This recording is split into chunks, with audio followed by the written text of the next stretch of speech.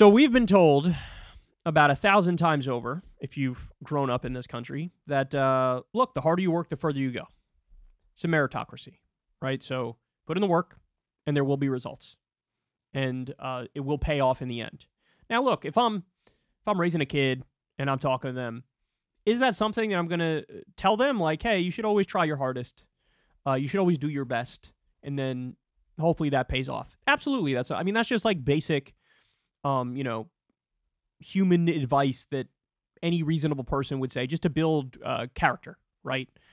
Just to make people feel like, it's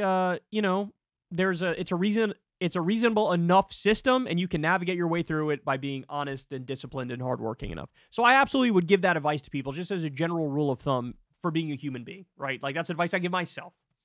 Hey, work harder, better things will come, right? But let's be clear about one very important part of this. The idea that we live in some sort of a pure meritocracy. The idea that everything is as straightforward as, like, sports, for example. Where, hey, it's like, may the best man or the best woman win. We're going to have some refs here who do their best to be neutral and objective, and it's just whoever plays best ends up winning. The idea that all of life is like that, and the economy is like that, and the job market is like that is not remotely true, right? That is horrifically incorrect. So we have a news story here that really, really highlights this. None of Forbes' billionaires under 30 are self-made for the first time in 15 years. Let me repeat that. None of these new young billionaires are self-made. So here's what they say. Their bank accounts are stacked with family money. For the first time since 2009, none of those who made Forbes' list of billionaires under 30 generated their massive wealth on their own. This year, 18 of the 25 youngest on the world's billionaires list inherited their wealth. The statistic is partly due to past self-made billionaires aging into their 30s and not getting replaced by others in the same financial situation. The Business Magazine reported in an article titled World's Youngest Billionaires 2024. The hefty inheritances are also the start of what the outlet calls a long-anticipated generational wealth transfer. Trillions are expected to change hands every year as the affluent elderly pass away and leave their fortunes to descendants. The title of youngest billionaire in the world goes to 19-year-old Livia Voigt of Brazil. The college student, who has a net worth of $1.1 billion, has a minority stake in her late grandfather's electrical equipment production company, WEG. She was accompanied on the list by her older sister, Dora, 26 years old. A pair of 20-something billionaire brothers from Ireland, who also made the list, Zehan and Firaz Mistry, are estimated to have a net worth of a staggering $4.9 billion each. The duo, who are 25 and 27, are the sons of the late Cyrus Mistry, a former chairperson of India's largest conglomerate, the Tata Group. Tata? Each got a minor stake in the company after their grandfather died in 2022. In 2022, Clemente Del Vecchio, 19, of Italy, earned a stake in EssilorLuxottica, the Italian-French maker of Ray-Ban, after his dad, Leonardo Del Vecchio, died. He now has a net worth of $4.7 billion, along with his brothers Leonardo Maria, 28, and Luca, 22. The German heiress to eyewear company Fielmann AG, Sophie Luce Fielmann, 29, who is worth $2.7 billion, received the fortune that her father, Gunther Fielmann, left to her after he died in January. Ladies and gentlemen, we just gave a number of examples of people who were just lucky to be part of the good sperm club. It's not even the good sperm club. It's the lucky sperm club. Through random fucking chance and happenstance, your ass happened to have a fucking loaded family, dog. So one day the old man croaks and now you got $4-point-something billion. 4-point-something billion.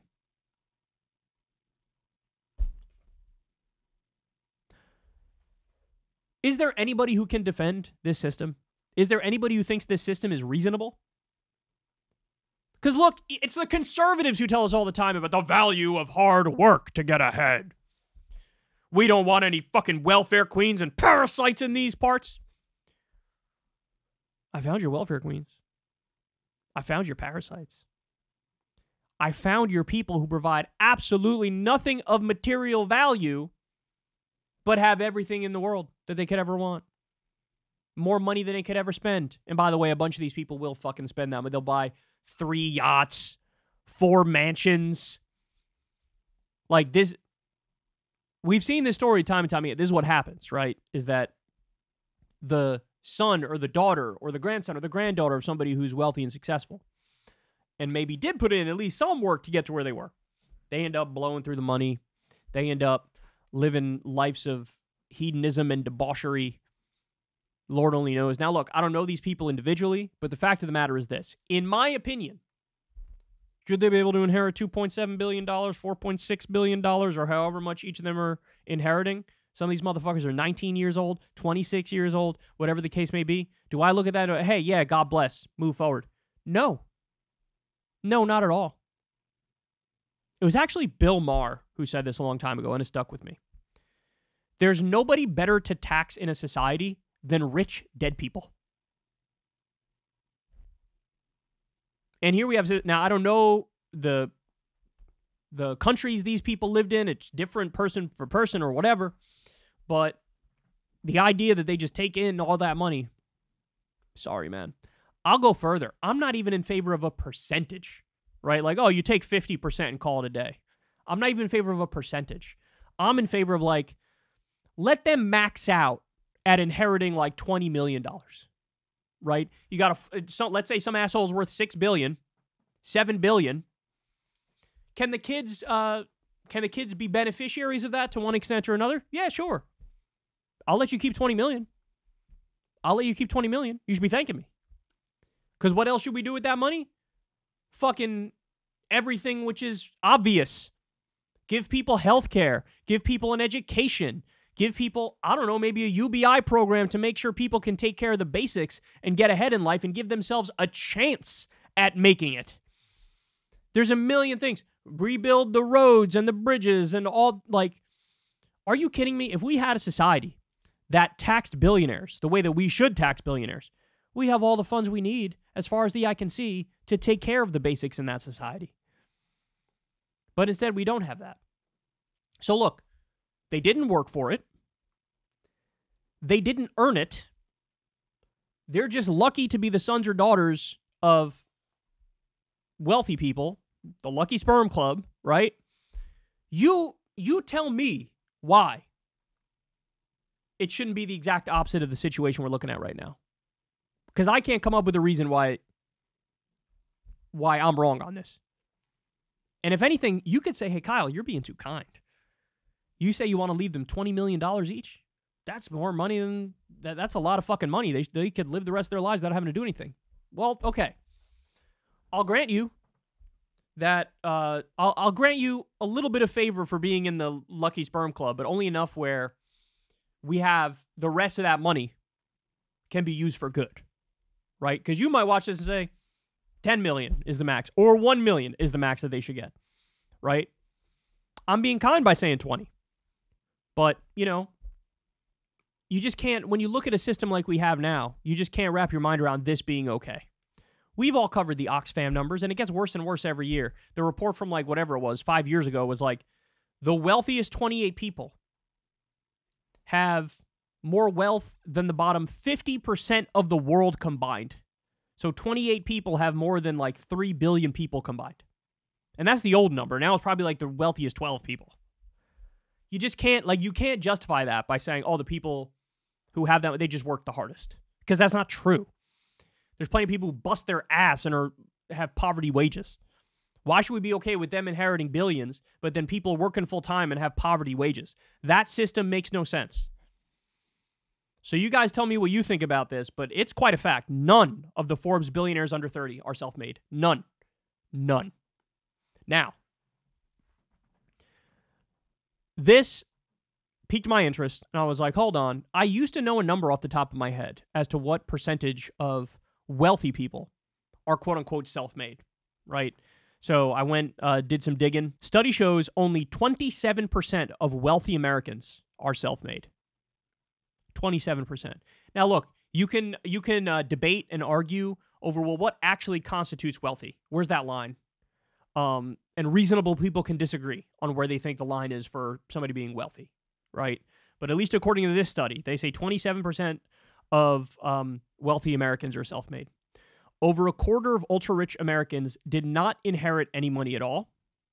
70% of Americans who hold more than $3 million are over 56 years old. And they talk about investing. Here's the part I wanted to show you. 27% of the ultra-wealthy are self-made. So about a quarter of the ultra-wealthy are self-made. It defines them as people with a middle-class or poor upbringing and no inheritance.